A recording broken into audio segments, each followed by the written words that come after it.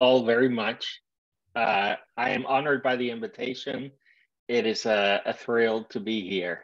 Thank you kindly for it. And I hope the comments and the remarks I'll be making, the story I'll be sharing will be of interest to you all. Let me begin by screen sharing. Let me make sure that this is working okay. All right, let me see. I'm going to grab this information here. Can you all see this okay? Can you see my screen, the PowerPoint? Yes, we can see it. Wonderful, thank you so much. All right, so I gave the title, the title of my talk is Elit Origin Stories, Awakening to the Potential of Digital Writing. And I want to begin really with sharing a little bit of my story and how I have what we could jokingly call an Elit origin story, right? You know, in comic books, superhero comics in particular, it's common for these heroes, these characters, to have an origin story, have a moment that how they get their powers, right? Being sent from another planet like Superman, or Spider-Man being bitten by a radioactive spider. It is a very common story among folks who study and are into electronic literature to have this kind of an origin story. And I want to tell the beginnings of mine. My origins, the foundations, are in the 1980s when I was a teenager. I was born in 1970, and I studied at a private school that offered computer classes. And I learned to program in AppleSoft Basic. You can see the kind of Apple IIe computer that I kind of, well, at least that kind of a computer I used to learn. I also learned to program in Pascal. And I won the Computer Science Award upon graduation from high school. At the time, I also used computer labs at the University of Puerto Rico in Mayagüez. My father was a professor there. So even as a teenager, even before being a student there, I had access to computer labs and computers. And there I hung out with student hackers who pirated computer games and floppy disks, and I participated in all that kind of fun stuff. I learned to use computer terminals using the early internet protocols like Gopher and IRC chat, internet relay chat. So I had pretty privileged access to computers from a formative age, really. And I played interactive fiction on computers, and I played video games on the Atari 2600. And so as a teenager, I didn't know I was writing electronic literature, but I would write these little computer programs in BASIC that would make the words pop on the screen in random locations. Things like that, really simple. It was this sort of playful, young engagement with writing in digital media. I fell in love with literature and poetry and went on to study English at the University of Puerto Rico in Mayagüez, starting my studies in 1988. And, you know, that's the beginning of my sort of college and beyond graduate school student life. As an English major in college, I deepened my study of literature and poetry. And I also, along the way, discovered comics and the expressive potential of images and text when they work together. And that was really powerful for me. I liked it so much. I was so interested in it that I went to Bowling Green State University, which at the time I thought was the largest collection of comic books held by a library. Turns out it was the second largest. Still, they were also the publishers of the Journal of Popular Culture. And I went there and I studied literature in English, but I wrote my master's thesis on comics. And my master's thesis was based on Neil Gaiman's approaches to comic books and graphic novels and The Sandman. which is rather an exciting time now that The Sandman is being made and, has been made into a Netflix show. As an instructor, upon finishing my master's, I went back to UPR Mayagüez and worked for 5 years as an instructor with a master's degree. And during that time, I researched and taught literature, comics, and film. I fell in love with film, the language of film, and really it helped me understand between comics and film, and of course, literature and writing. I was thinking about multimodality before Gunther Kress had coined the term and really kind of developed the whole theory of multimodality. That was in the future, right? Media studies, that existed, right? But here I am seeing these different kinds of materials working in different ways and all being powerful modes of expression. My awakening happened in 1999. I went to University of Maryland for my doctoral studies, seeking to study poetry and film. And then in my first semester, I took a course with Neil Freystedt that introduced me to electronic literature, and boom, all my interests coalesced. The programming computation, multimodality, images, text, comics, time-based media, film, and then poetry, e-poetry, reconfiguring the line and text and digital media, including programming. The text you see here kind of moving along the side here is Seattle Drift by Jim Andrews, a poem created in dynamic HTML back in 1997, one of the first pieces I encountered and fell in love with. In 2001, I attended the first e-poetry conference and festival in Buffalo, New York. And there I met Jim Andrews, Giselle Begelman, David Knoebel, Philippe Botz, and many other people who are now established names in the field.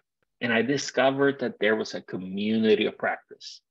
So I got to meet the artists. I began to be immersed in the world of academia and scholars, doing research in this area, and that was it. That just sent me down the path. My dissertation, I wrote with Matthew Kirschenbaum and Martha Nell Smith, and it was titled Typing the Dancing Signifier, Jim Andrews' Viz Poetics. And it is a single author study on Jim Andrews' work. Some career highlights along the way. I joined the ePoetry Advisory Board in 2012-15. I became a digital culture Fulbright scholar at University of Bergen, which is probably the greatest concentration of scholars in the field of electronic literature and digital culture in the world. I had the chance to go and teach and do research with them for a year. I launched my I Heart ePoetry or I Love ePoetry scholarly blog. For those who don't know the story, the day after I found out I was going to Bergen on that Fulbright, so this is December 2011, I realized that I needed to refresh my reading. And so I set myself this goal that I would read one e-poem every day, and I would write something, a critical response to it, brief. At first I did 100 words. After that, I went more to 250, 300 words on average. And that I would do it every day, not missing a day. And so I went on to do that for 500 days in a row. So I started that December, I think 21st in 2011, and I wasn't finished until May of 2013. And it was quite the adventure. Anyways, on the work I did with I Heart ePoetry, or I Love ePoetry, I call it interchangeably, I was invited to join the ELO board of directors. I started out as treasurer, quickly became vice president, and I just finished this year presiding, doing my 3-year term as president. And it was a great privilege to lead the organization. The Red de Literatura Electrónica Latinoamericana, the Latin American Elit Network, LITELAT. I joined the steering committee in 2015, and I'm still part of the steering committee. I co-edited the Electronic Literature Collection, Volume 3. I co-edited the first anthology of Latin American electronic literature. It was released in 2020. And I joined the Taper Editorial Collective, and I'm still part of that team. We publish minimalist works of electronic literature. And so you can see this has been my life, right? I mean, once I had that awakening, I just kind of went right into it. And the question, right, the thing I want to question here is, why does Elit require an awakening? Where is this coming from? Well, if we think orality and poetry as a mnemonic technology is as old as humanity. We learn about this through Walter J. Ong, who has theorized this topic very well. Manuscript writing technologies are thousands of years old. Print technologies are hundreds of years old. And literature, as we know it, has developed with these technologies: orality, manuscript, print. Mass literacy, school systems, modern universities, bureaucracies developed with manuscript and print technologies, right? And literary authorship, markets, the literary market, aesthetics, criticism, and our very disciplined English departments developed in the age of print. Yet computers and digital media are just decades old. So this new thing that has come, that's just a few decades old, is competing with, orality, with manuscript, with print, and with all of the disciplines that have grown and developed around those technologies. And now here we have this newcomer, and we're still thinking in the modalities that are older to us as a society.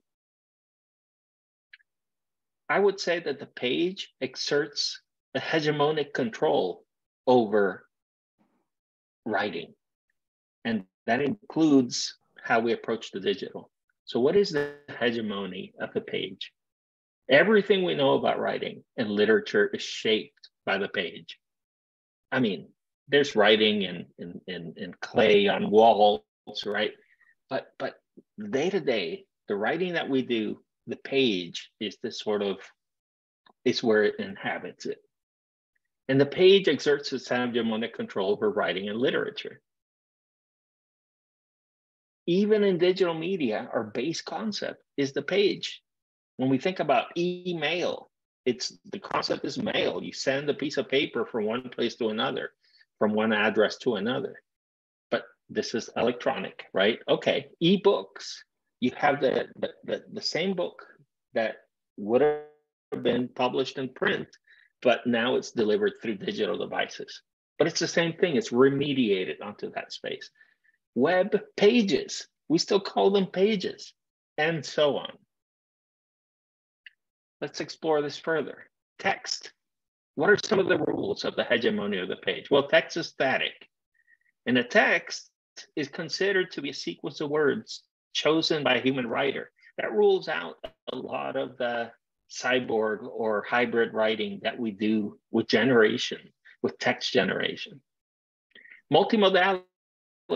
It's fine for pop culture, but literature is pure writing, just text. Literary merit is judged by aesthetic standards developed for print culture. So when we encounter a book of generative poetry or an e-poem, we don't have the aesthetic tools to appreciate it, or at least many people don't. It can be cultivated. Literature genres that developed in print culture persist today, and I have no problem with that.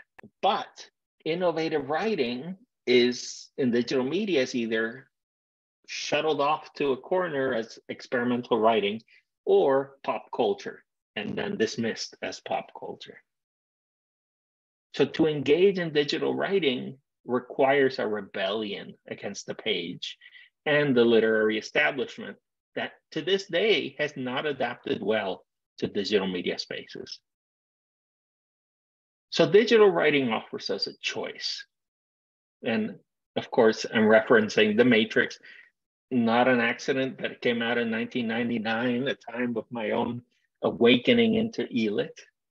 Here's the blue pill and here's the red pill, right? Offered to Neo by Morpheus. The blue pill. If you take the blue pill, you return to print culture. You disregard everything. You continue to use computers to produce writing in the modalities and genres established by print culture.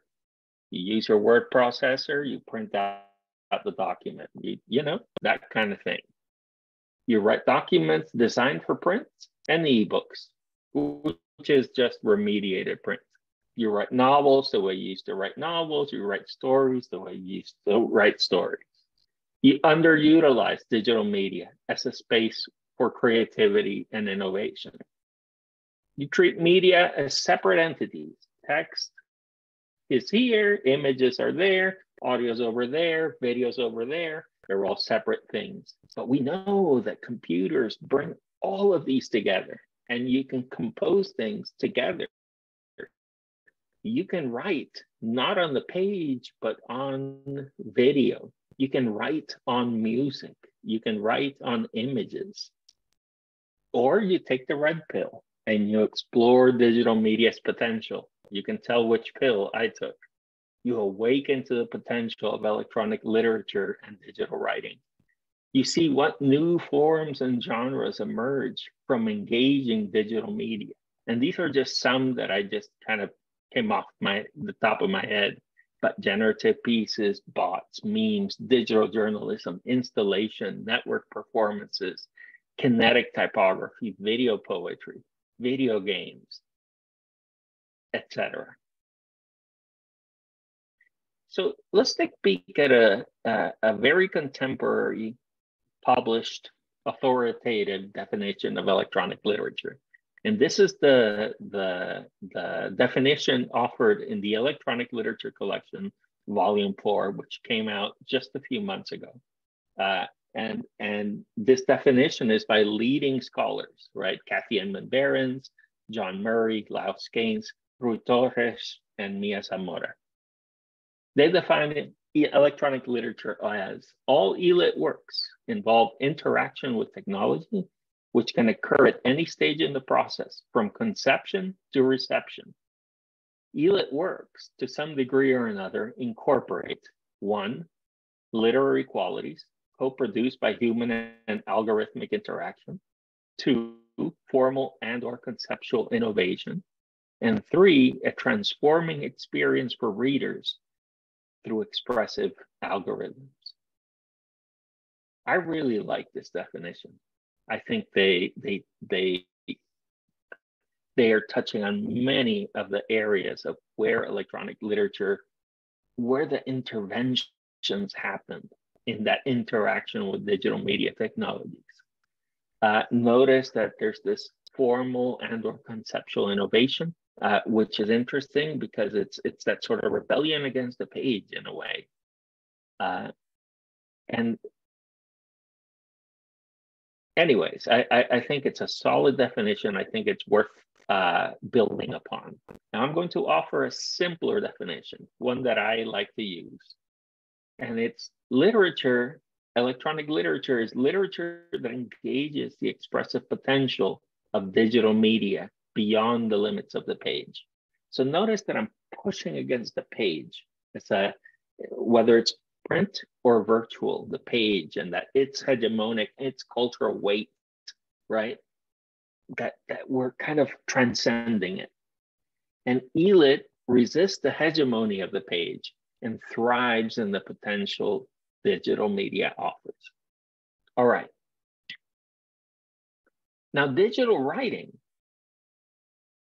is something larger, broader than electronic literature. It's basically the same thing as electronic literature minus the literature. So if you just cross out Elit and literature, and you just put in digital writing, let's read what digital writing is. Digital writing is writing that engages the expressive potential of digital media beyond the limits of the page. Digital writing resists the hegemony of the page and thrives in the potential digital media offers. Why create this distinction? Well, electronic literature predates digital writing as a concept. Experimentation, so as a concept, the literary, right? Well, let's talk about this in more detail.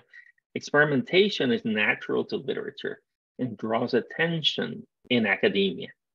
In academia, Matthew Kirshenbaum made this excellent point in a keynote he gave at the ELO conference in Porto, Portugal in 2017.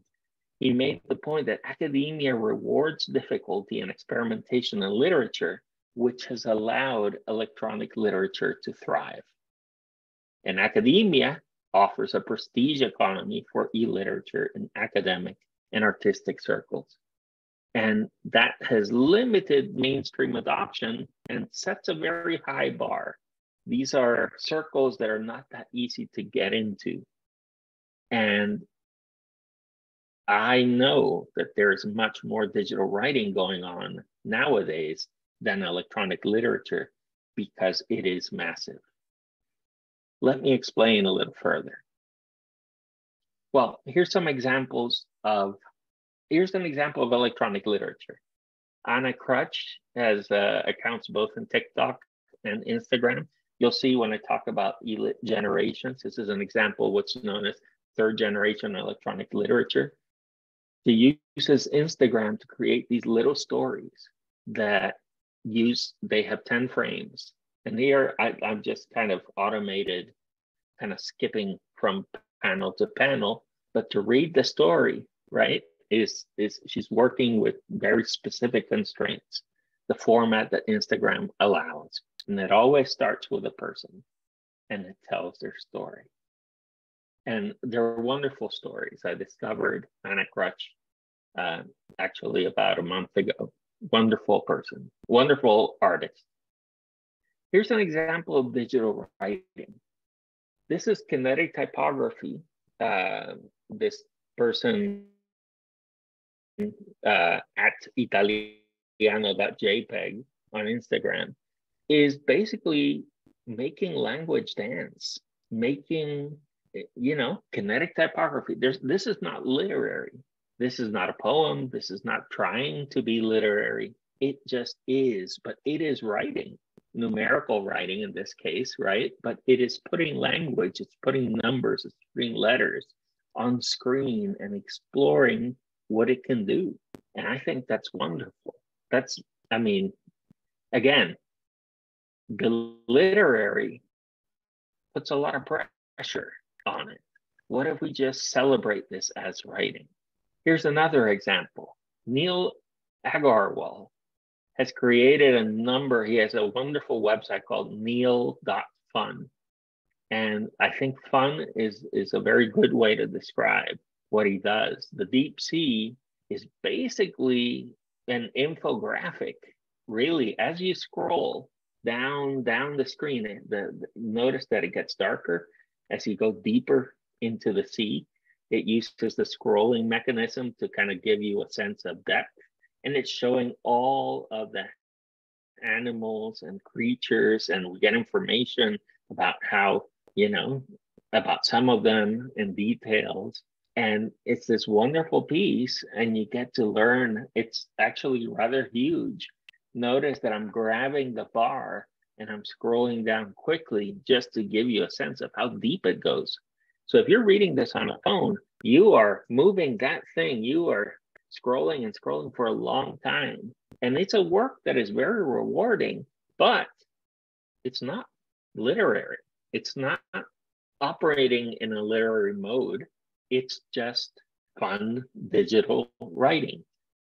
And so these are just a couple of examples of how digital writing is this sort of bigger thing that's happening that really examines and helps us explore and understand how writing itself as a practice is being transformed. And of course, those insights are useful for our understanding of electronic literature. So let's talk about the generational model. So you may be aware, right, that Kate Hales and Catherine Hales, Christopher Funkhauser, they both kind of built and established this model of the first generation of electronic literature and the second one. And in 2018-19, I proposed the third generation of electronic literature, an idea that has proven to be actually well taken, but also with some controversy, and I'll explain that in a moment. The first generation is pre-web, 1951 to 1994, right? And includes mainframe computers and early PCs. The second generation is web, so 1995 to the present. It has this modernist aesthetic of difficulty. It's very experimental, and it's high culture. It's literary. It moves very well in academic circles and gallery spaces. Now, third generation Elit could be described as post-web, or at least post-open web. And it emerges around 2007, and it's ongoing, and it uses mobile, touchscreen, and social media platforms with widespread adoption. And it rejects that modernist aesthetic of difficulty, right, of experimentation for more accessibility. And it's the kind of popular culture to the high culture of second generation Elit. And this includes works on Instagram, works like Anna Crutch, a lot of the work that is out there that, you know, it may not have large capital L literary ostentation or intent, but it is certainly operating in literary modes in many cases. But it was also my first attempt to capture the idea of digital writing. I think a lot of third generation electronic literature is not that literary, and it is actually digital writing. Now, what's the problem with this model? It works well for the US and Europe and their allies because they had privileged access to computers and digital technologies. So that first generation, it's all them, right? Or mostly them. They had a head start. Countries on the other side of the digital divide have had limited opportunities to develop electronic literature. And so let's explore that idea a little further. So understanding the digital divide. So computers were developed by the military during World War II for code breaking. You know, Alan Turing was involved in all that. Then it went to companies dedicated to power electronics, industrial machinery, right? IBM, Hewlett Packard, Ferranti, and then universities and research labs. And so that's where computers, right, were first used and developed. And all these companies were in the US, England, and Europe, and then they had subsidiaries around the world. But the sort of headquarters, the sort of development spaces were frequently in those main countries. Now, most foundational technologies, programming languages, ASCII, Unicode, the World Wide Web Consortium, etc., are developed by organizations and companies in the US, England, Europe, and allies. And until about 25 years ago, computers were expensive, as was internet access. And in some places, it is still expensive and beyond people's reach. Smartphones outpace personal computer ownership, especially among minorities in these countries like the US and so on. So there's a digital divide within these countries, but also in developing countries. If we look at a little bit of data here, we can see the growth of people using the internet. So one of the axes was understanding, right, the access to computers. But then the other direction is people using the internet. Notice that in North America, the use of the internet, yeah, it grew, but it has remained relatively stable, a small growth, whereas East Asia and the Pacific has had exponential growth. Notice that it reached a large amount of the population sooner in North America than in the rest of the world, even Europe, right? Latin America, Middle East. So you can see more access. That's a big part of the digital divide. Continuing here, ICT skills. So this is information and communication technology skills, right? Low ICT skills remain a barrier to meaningful participation in a digital society. This is a study that was done by the International Telecommunications Union. And, you know, really 15% of the countries had more than 10% of individuals who had written a computer program using a specialized programming language. So really advanced ICT skills are very, very hard to come by in the developing world. And it's growing. It's improving because there is a great need for that area. Privilege is another aspect of the digital divide. When people, you know, this is this famous Maslow's hierarchy, right? Electronic literature, like who has time to dedicate to exploring computer programs that are going to make language jump up and down on the screen and do all kinds of things if you are not at a point at which you're, I mean, if you're worried about your safety or you're just, you know, having a community and all these, you're not going to be experimenting with this, right? So again, there is a level of, you know, privilege that allows for creativity. And community. The Electronic Literature Organization is an example of a community, but many countries don't have such an organization. And of course, this organization developed primarily in the United States and Europe and has expanded, and it welcomes all. But again, what happens frequently is that people discover the ELO and join the organization, and they suddenly feel, I found my people. I found people that understand what I'm talking about. The important thing is to create other organizations, regional, and start connecting.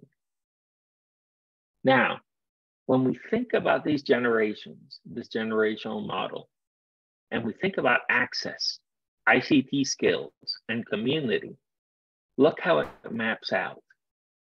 So the first generation, pre-web, first you required access to mainframe and later on personal computers. What percentage of the population do you think had access to these things? It was very, very limited. To use, even if you had access to that, you needed to be an advanced programmer. I mean, this was not for amateurs. You were using punch cards, or later on with a personal computer, you were using, you know, programs like BASIC and Pascal and other things. And community, well, there was a scientific community, there were some programmers, there were magazines like Byte, publishers like Eatscape Systems. So there was the beginnings of community, but that's towards the end of that first generation, leading up, I would say, 80s and early 90s. That's where it built up a little bit. Now, the second generation, 1995 to the present, well, access to personal computers, that was a lot more available, a lot more affordable, at least in the US and so on. Internet, web hosting, right, became a lot more available and accessible. It still required advanced ICT skills, but if you were able to use software like intermediate ICT skills using authoring software like Flash, then suddenly that gave access to a whole generation of creators and practitioners. And then that's when communities really started to develop. Academic conferences, art festivals, galleries, academic organizations. I mean, that's when it really took off and is still building, and because this goes on to the present, right? And I would say that most of us are second generation folks. The third generation, and here's where the magic happens. First of all, you have access to personal computers, but also to mobile digital devices, internet, social media networks, apps, platforms, right?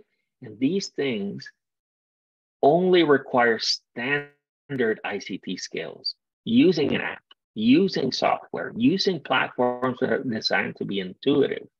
So for example, if you're using TikTok, you record a video and you can use the very program, the very software on that app to add text at different moments.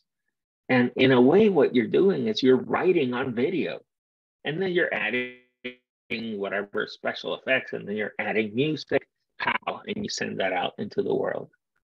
To do that in the second generation required pretty advanced skills, maybe Flash. Then you had to host it and you had to circulate it, through academic conferences or put it on the web and see if someone found it. But TikTok is the distribution platform. People develop reputations and followings. They have things go viral. Things move, right? Same with Instagram, same with Twitter and other spaces. And community, it doesn't have to be an academic community, which can be hard to get into. You need certain credentials to get into academic communities, right? But social media networks, everyone has access. Communities of practice, a hashtag that people operate under. Kinetic typography, for example, there's a whole bunch of people producing and sharing things there, having followers, becoming influencers, and so on.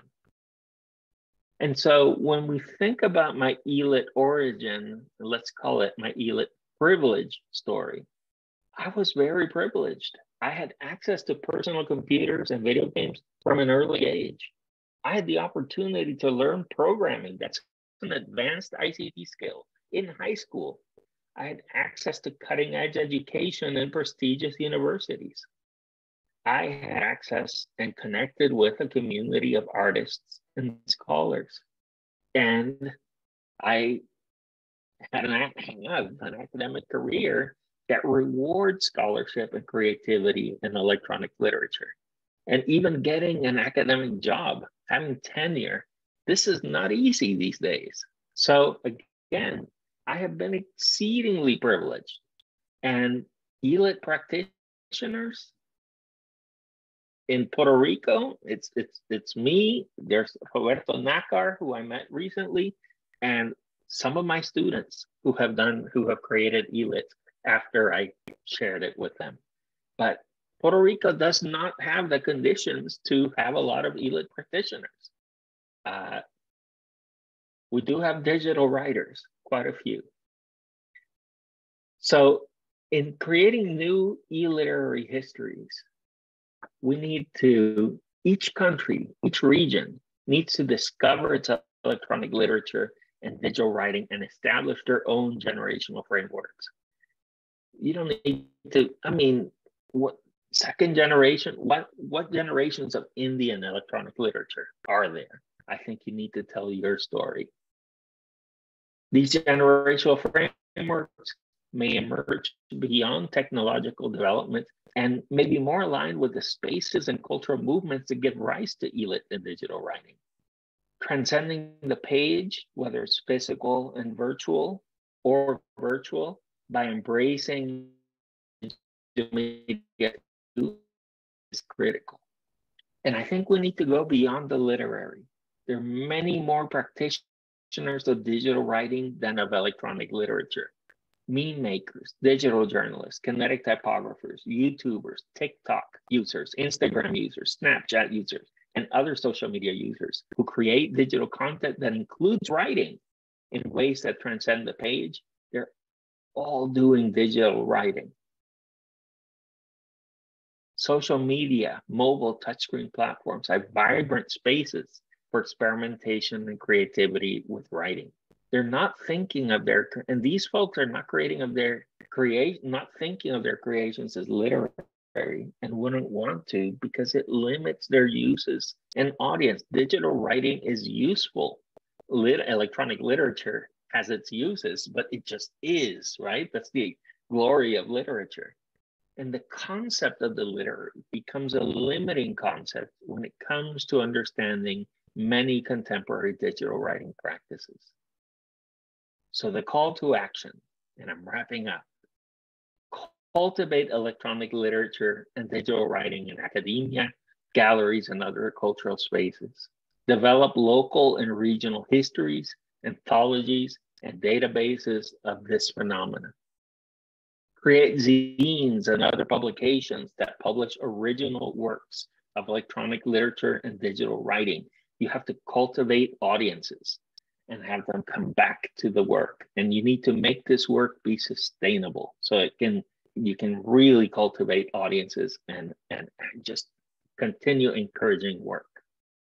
Develop frameworks that empower people to create Elit and digital writing without advanced ICT skills. For example, Cheap Bots Done Quick is a wonderful engine to create and host bots.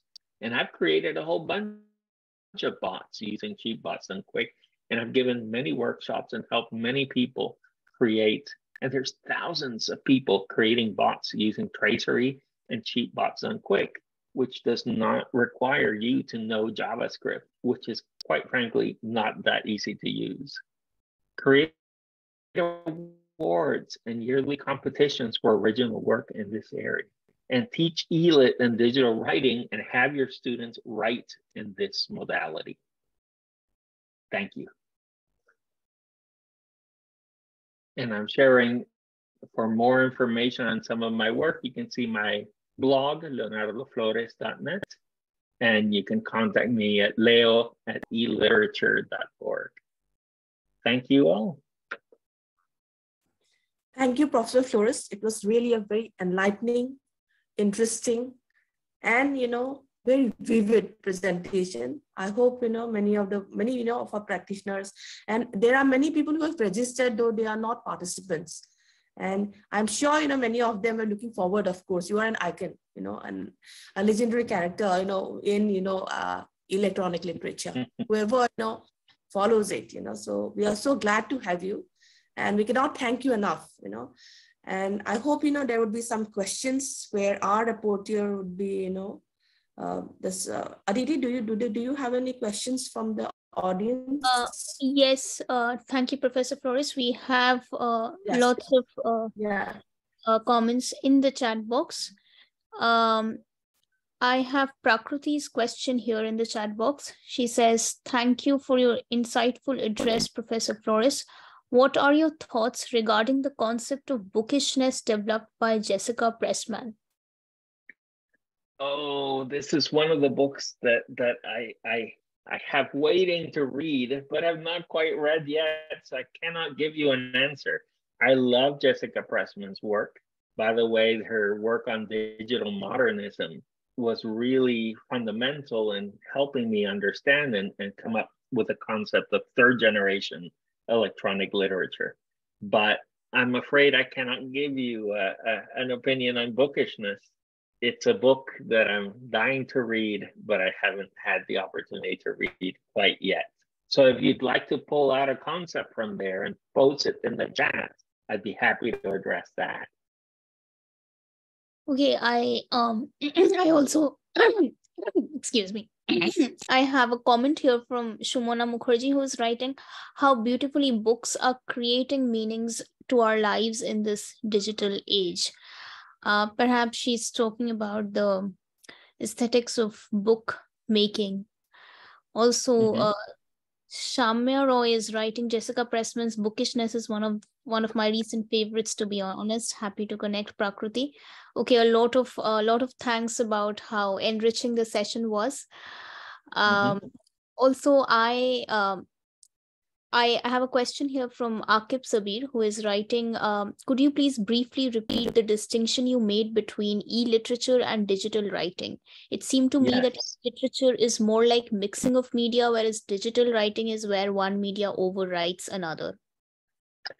Well, I would say both participate on the same thing. They're essentially the same thing, but on electronic literature. So both are these sort of rich engagements of writing in digital media, right? And I mentioned writing, but not like, for example, in a video game, someone may have written the story and they have written the programming for the video game, but the video game itself may have a narrative experience to it, right? But I would not consider that e-literature or digital writing, because what the player is doing is not necessarily reading. You need to have some reading. You need to have language on the screen. And that language on screen needs to be doing something that is of interest from either a digital and a literary perspective or a digital writing perspective. So in a way, digital writing reinvents writing, makes us rethink writing itself in digital spaces, right? So for instance, what is a good presentation of language? How do words inhabit screens in productive ways, right? And how we can charge words and language with meaning, not just because of what it says, but what it does on the screen and under what conditions. You see? So really the difference is the intent, whether it's literary or not, right? It's like Neil Agarwal's the Deep Sea is not poetic. It's not telling a story. It's not registering. So when we look at Neil Agarwal's The Deep Sea from the point of view of literature, we don't have the critical vocabulary we have does not help us understand the piece better. The piece it's a presentation of information in an amusing, interesting, engaging way. Maybe we could think of it as a kind of essay writing and then bring the literary back in. That's fine. But I just want to take the pressure with the concept of digital writing. I want to remove the pressure of the literary, which comes with great baggage of expectations, aesthetics, all of that, and really just let us appreciate how this is expressing as writing. Right. I also have a question here from Professor Anuradha Ghosh, and she's writing, a wonderful lecture, Professor. What are the implications on physical and emotional health of users owing to addiction to digital media creations? Well,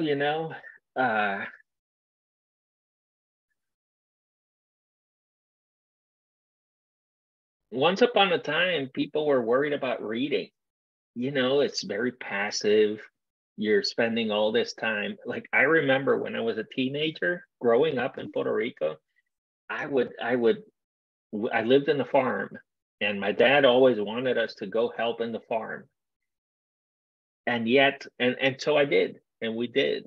But a lot of my time, if I had free time, I wanted to be reading books, novels, on a hammock, in a rocking chair, in whatever comfortable chair there was before the afternoon rains came in. And I would spend all this time, if they let me, I would spend all day reading. And my dad would worry and would say, you need to get out there and exercise and do other things. And you could say I was addicted to books. And that may have affected my social skills, right? Also living in the country and so on.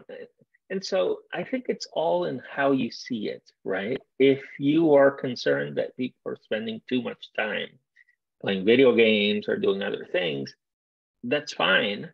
I think people need to diversify their activities. I, as a father, do worry if my child or my children are spending too much time using digital media devices, and I do want them to get out there and do physical activity because it's healthy for them and it's good for them.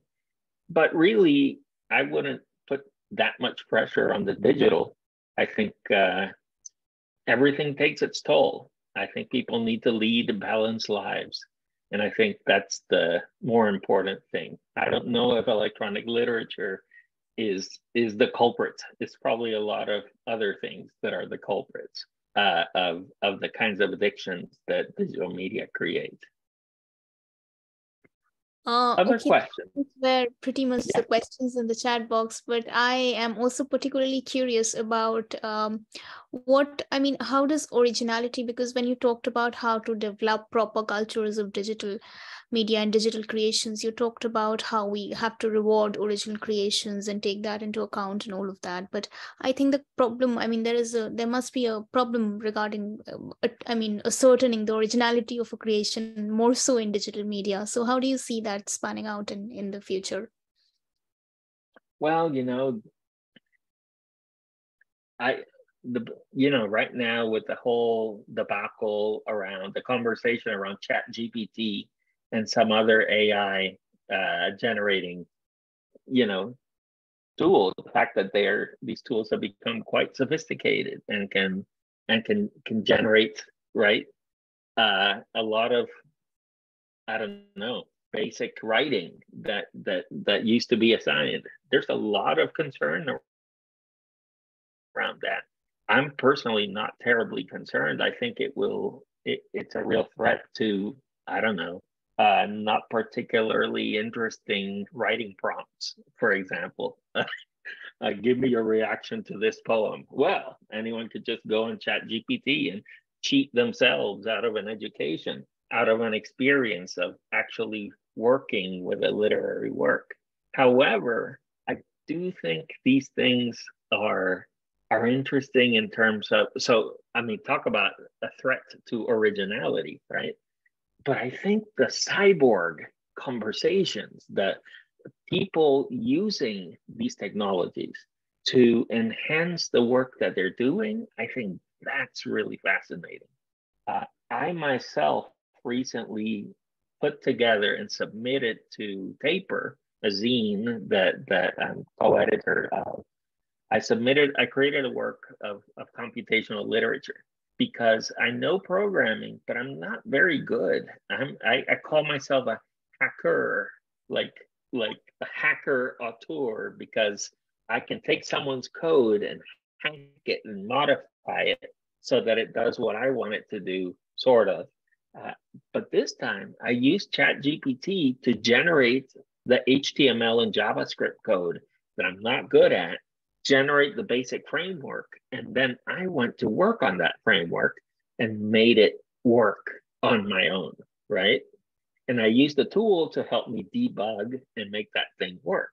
And so I created a new work in conversation with ChatGPT. It is an original work, and yet it was done in a very cyborg kind of practice. So I think we're going to get a lot more cyborg writing. And I think originality, well, we'll see, right? I see a few more questions in the chat. We have a very pointed question by Kavisha, who is writing, sir, how can we analyze the in-between space in e-literature? In print literature, we have this concept of reading in between the lines. For example, in case of hypertext, we have a second or so with us when we move from one chunk to another. Well, I think part of what you're talking about is close reading. And when you have a work that is time-based or that is moving and it doesn't let you, or it changes, right? If you're reading a work like Turoko Gorge by Nick Montfort, and you have this poem being generated and moving down the screen, the only way to stabilize that text is to do a screen capture and then carefully read between the lines, or to read and let it flow and let it understand and maybe get a sense of what's happening until you realize that you are reading the algorithm, you're reading the generational pattern pattern behind. And maybe you go and look at the source code and then you read that closely. And so what's happening is that our very concepts of reading and our reading practices and our critical practices change. If you assign a class to go read a generative poem like Taroko Gorge by Nick Montfort, everyone's going to read a different poem, but they will have also read the same work. They will have read many different texts, many different iterations, many different outputs, but they're still reading the same basic set of things. And so it becomes, it expands, I think, our idea of close reading and reading between the lines. Right, thank you. We also have another question by Mohini, who is writing. Can you please explain how hypertext helps in exploring digital media? Hypertext helps in exploring it. Well, hypertext is great because, I mean, it's one of those early genres that we're all very used to, right? For a while, when in the late 1980s and early 90s, when Eastgate Systems was publishing serious hypertext, right, and hypertext fiction, it was doing really sophisticated stuff, and it was very innovative. And I think many of the experiments that they did then and published are still innovative and interesting today, right? Now we have systems like Twine. Now we have become used to reading hypertext online all the time, right? We're reading things full of links that we might go and follow. And yet, so that is one aspect of digital media that has become internalized by massively. And I think for people to write hypertext fiction, this is, I think, one of the reasons why Twine games have become so successful, because they are accessible. They're not conceptual. People know what to do. I'm presented with a choice. I'm going to click on this and take this choice. And here I go. And so it's wonderful. I mean, and that is an easy thing to teach. Well, easy enough to teach people how to do, to create a hypertext and read it. Right. Okay, Prakriti has a very specific point to make regarding Jessica Pressman's work, and that's there in the chat box. It's written extensively there. Maybe you can respond. Yeah, I'm reading it right now. Let's see. The chat box itself, or otherwise. Let me read it out loud so I can read it. Shall I read it out for you? In bookishness, loving books in digital age, Jessica Pressman charts a pervasive cultural and aesthetic trend beginning in the year around 2000, when anxieties about Y2K bug paired with the introduction of now familiar digital platforms and environments, Google, Wikipedia, Web2, the Kindle, Facebook, Twitter, Instagram, etc., spawned a complex set of new relationships to books, paper, and ways of reading and writing that the digital age was appearing to challenge, occlude, or even replace. Anyone working with books and paper during that time will remember the anxious prognostications and the decline narratives that digital media seemed to be precipitating. The end of print, the end of books, the end of bookstores and libraries, the end of newspapers, the end of reading as we knew it and loved it. Bookishness reveals how writers and other artists registered the sense of ending, explored its implications, and sometimes managed to discover new life for print and the book in the process. Yeah, I agree. I mean, I remember the anxieties of the era. And this was a time, you have to understand that in parallel to these anxieties, right, this was also the time where the music industry was under just as severe an attack in terms of shifting from a model of selling CDs, right, selling objects, to now music can be ripped and shared as an MP3 file. And all of a sudden, the music industry, this was a time of crisis, not just for the book industry, but for the music industry as well. and the video, eventually we got to where we had the bandwidth, so that video really started to shift to streaming services. Right now they're omnipresent, but at that time, right, it was a moment of radical shift. And of course, the music industry adapted rather effectively by having digital rights management. You have iTunes and being able to sell music at a price point that was a bit accessible to many. Now we're at a stage where we have things like Pandora and Spotify that are doing more algorithmic things, and they're able to pay artists, right? So different models have emerged. I think the music industry has adapted very well to that. And part of that adaptation came to shifting sales to concerts, right? And live experiences. And now newer generations really seek out these live experiences. Now, with the book and with print, what happened is that the book was freed from being everything to becoming something that is special, right?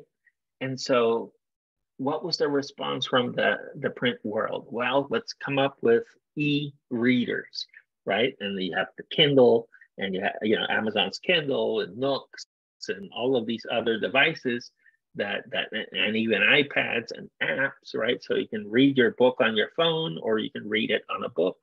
And so, of course, the early trend of innovation, the fact that you could carry your whole library on a little pocket device and access it and read it. And yet it's so hard to take notes on that thing, right? That even now, Kindle is still trying to come up with the sort of the version that lets you now take notes on it by hand. I mean, now we've come all full circle, and now we have iPads and Apple pencils, right? That suddenly are restoring manuscripts to spaces where we could only enter through digital keyboards and virtual keyboards. And so I think what's happened is that the book, and I think Jessica Pressman goes into much more depth, right, on the value that we find in and the love we have in books. And if you think about the book now, you understand the book as an immersive device that comes with no interruptions, with no clocks, with no, right, and that you can underline and mark and leave traces on, and that becomes sort of part of you. And even bookstores have changed, right? The big, I don't know, at least in the U.S. and Puerto Rico, the mall variety kind of bookstore, the Barnes and Nobles and the Borders and all of those things that used to sell not just books, but CDs and media objects, right? Now we have bookstores that are curated, that are more experiences, that are more spaces where you kind of want to spend time in and discover things that have been sort of intervened with. And so I think it's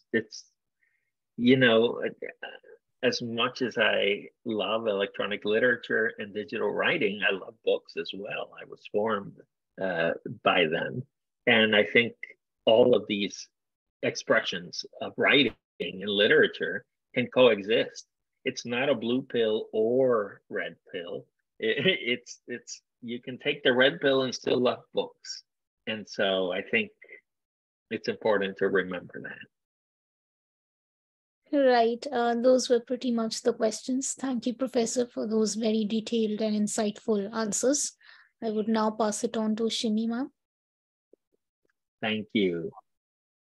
Thank you for those questions, folks.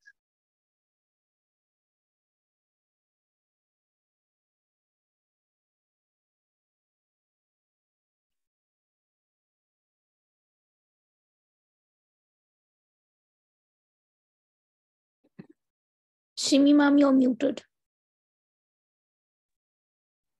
Yeah. So anyway, thank you, Professor Flores. I'm extremely sorry to those viewers who had joined at exactly the time that Professor Flores was about to, present his, keynote speech. And we had to bring it forward because, our VC and registrar was, could not be present. So anyhow, for those who have missed the lecture, we have already done the recording, and that will be made available in our, departmental YouTube channel.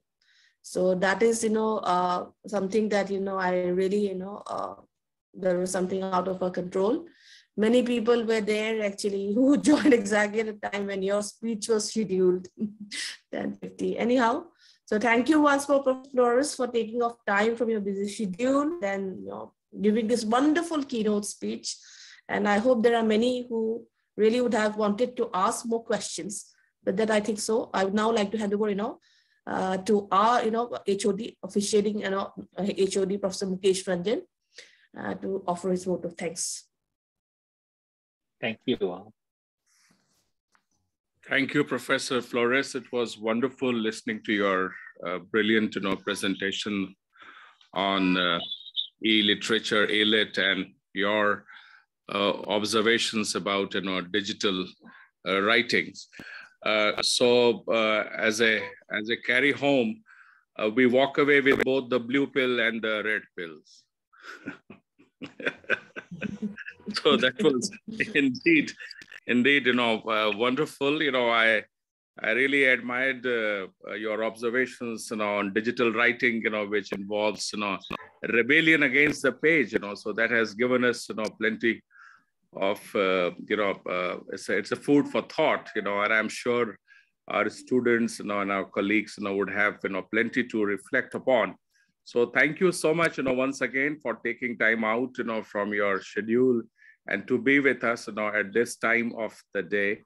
And we look forward to, hosting you sometime, physically, not virtually, Yes. in the Department of English, Jamia Millia Islamia. And look forward to continuing our engagement, and interactions with you. And I'm sure our students, you have shared your, contact, address, the electronic address, and I'm sure our students, and scholars on literature and digital writings, would be very happy, to connect with you, in near future.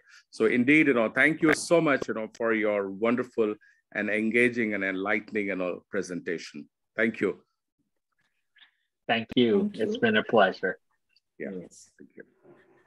And for those, the participants for the next session will be presenting their papers.